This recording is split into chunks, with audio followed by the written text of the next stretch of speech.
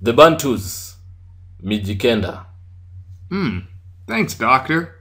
So, the Mijikenda gave the Akamba cowries, which I believe they collected from the beach. This must have taken place in a market center. I'm guessing anyways. Yes.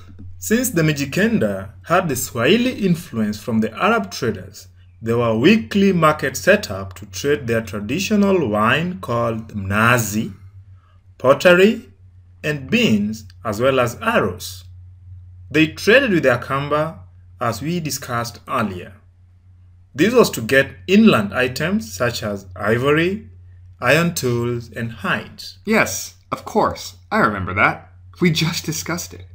And if they made and sold arrows, were they for the enemies or animals?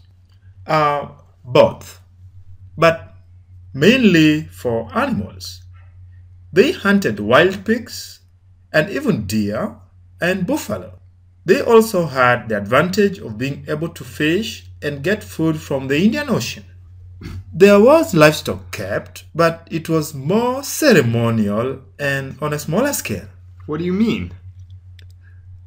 What I mean is that cattle were a great sign of wealth and only slaughtered for special reasons, such as paying a dowry for a wife.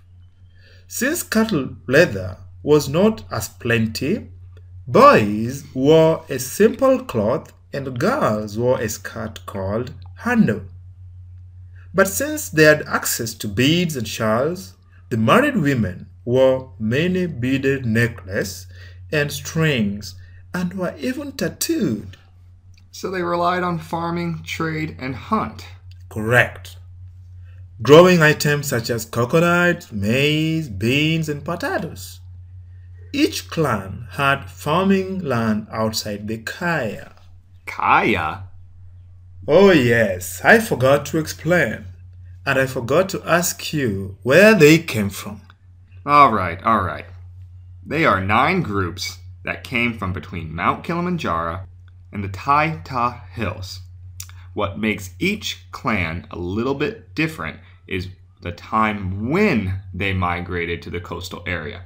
So, you explain Kaya. I am glad you remember there were 9 clans. Now, the Kaya was the village that each group lived in and protected.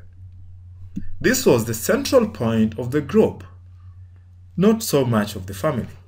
I see, Dr. Griffin. And what made the Kaya so special then? Because it was built for protection and in the forest. It had thorns around the outside to protect from invaders and very strong walls and doors to protect the members of the village. Sounds hard to break into. That is the point. The forest was very important to them since they lived and got resources like food and medicine called fingo from it. This made them come up with customs such as not wearing shoes or hats in the forest to show respect. You said fingo. What's fingo? Fingo was buried at the entrance of homes to keep evil spirits away. Must have been herbs and other small items. Now, didn't they have prayer also to ward off evil spirits? Well, it goes hand in hand with the fingo. They had a god, Mulungu. Their ancestral spirits were Koma. They prayed to both at the shrines called Mizimu at dusk and dawn, and also whenever hard times came upon them, such as hunger and diseases. Sacrifices were given at the shrine as well. What would happen to those who died from the hunger and diseases? Good question. They were buried within the kaya by the males, and a period of mourning went on depending on how old the person who died was. So age did matter. So were the age set systems in place? Yes, there was a composition ritual being every 4 years. This was your group for life. Until you became elders? Would be a shame if you didn't like anyone in your group. Yes, You had to find a way to get along, I suppose. Since the Kaya was the center, the clans did not have a too complex political system. Not like the Amuru, with somewhat political parties? Correct? There was a council of elders though, the Kambi, who elected one of them to be the head.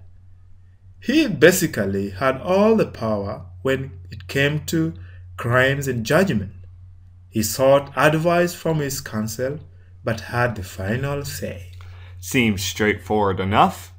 But why are we talking so much about Eastern Bantus anyways? What about our neighbors, like the Western Bantus?